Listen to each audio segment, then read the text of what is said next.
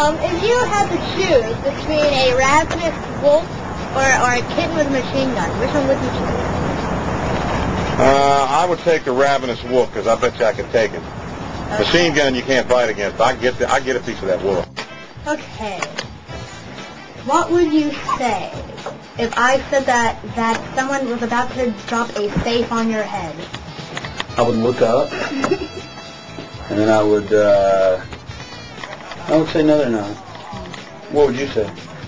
I would say, oh no, and then I'd run for my life. Well, but that's why I said I would look up.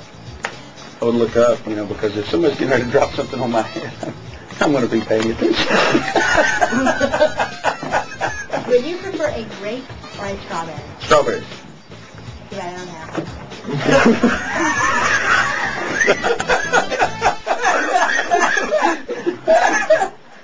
Okay.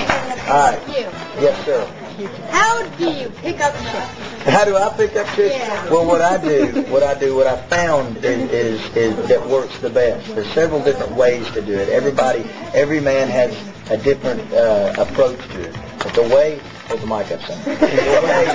The way I do it is I just kind of walk into the room and just spray testosterone all over the place and just pull my hat down and exude confidence. And that kind of works half of the time. The other half of the time it gets me slapped across the face. But it's okay.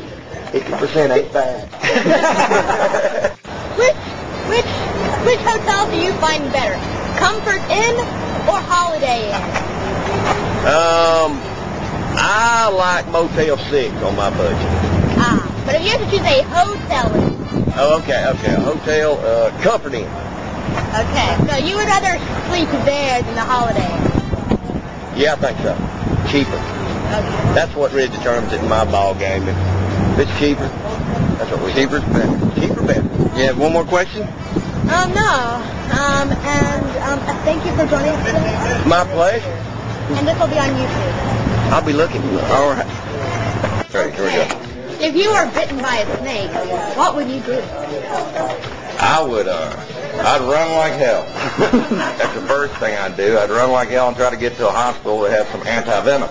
Or, if it was a non-poisonous snake, which I'm capable of identifying, then I would probably just say, oh, sorry, little snake, I didn't mean to get in your way and to bust in on your beautiful day here, so I can understand why you lashed out at me a little bit, but that's okay, and let me help you to the woods.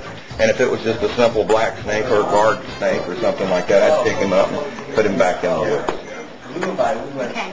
Here's another question. If I gave you a cookie, what would you do? If you gave me a cookie, I would say, thank you very much. That's a nice cookie. Here's a cookie. Oh, man. How about that? All right. Thank you very much.